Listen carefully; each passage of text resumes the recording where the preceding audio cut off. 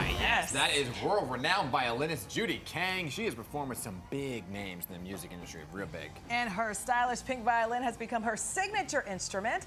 She joins us this Monday morning ahead of her next New York show. Judy, welcome. Hi, Good to have you back. Oh my gosh, so you are a total vibe. You're like a superhero violinist. Oh, you're so sweet. So I must know your origin story. When did you start? How old were you?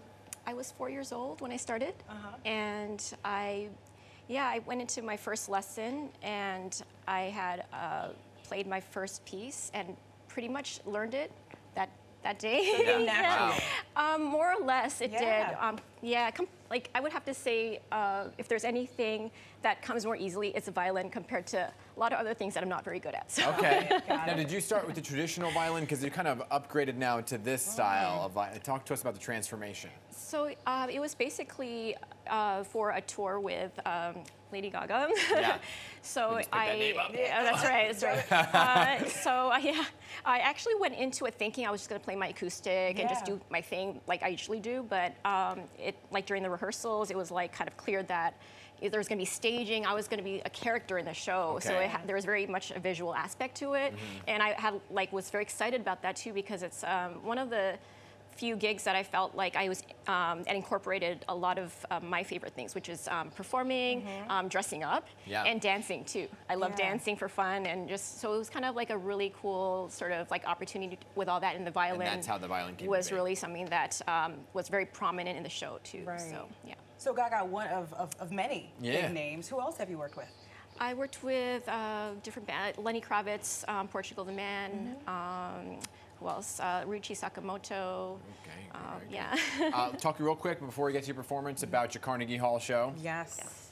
October 30th? Yes, it's October 30th, and Leah Michelle, amazing. Yeah. I'm very excited about it. As you all know, she's an amazing artist and singer, and just really great opportunity to work with the Broadway as well. Like just Broadway is something that I've always enjoyed, like being an observer, and now just to be like more involved in it is just like such a fun experience, and to play with her in Carnegie is just pretty incredible. So I'm excited. Who is your dream person to play with? Yes. To perform with? There's so many, but I think David Gilmour is always just someone that really stood out, and just because I love Pink Floyd so much, and there's definitely many legendary artists of that generation specifically, and like a lot of artists these days that I find, you know, just diverse artists from all different genres. So, All right, we want to hear you guys play. Yes. So you're performing a rendition of Unholy, right? Yes. Okay, you ready? Yes. Take it away, Judy Kang, everybody.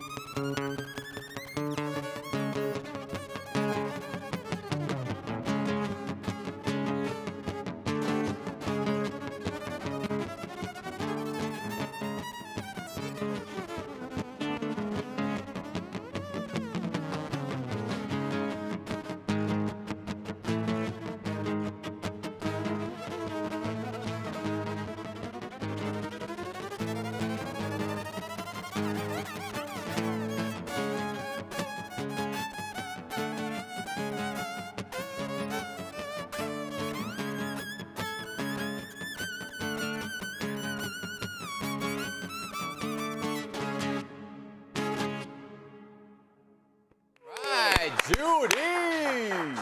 That was awesome. Judy, Jake on the bass, Awesome. amazing Yeah. job. Awesome, awesome, awesome. You make a violin look like the baddest instrument say. ever. Thank you. Especially that one. That Right, one's the pink one. Tickets still available?